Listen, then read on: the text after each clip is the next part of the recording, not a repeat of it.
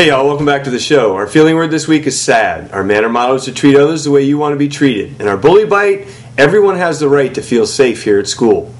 People ask me all the time what I look for in a basketball player. The short answer? Talent. But I'm not always in a situation where I get a lot of talent.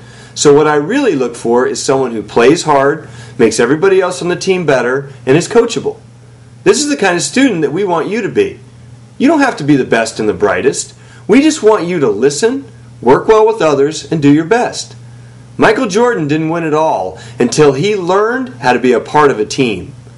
Our toolbox question is, what is a team player? I'll see you tomorrow, and remember, feelings are a big deal, but they come and they go. Bullies are real, but we can say no. It's up to us to make a choice. It's up to you to find your voice.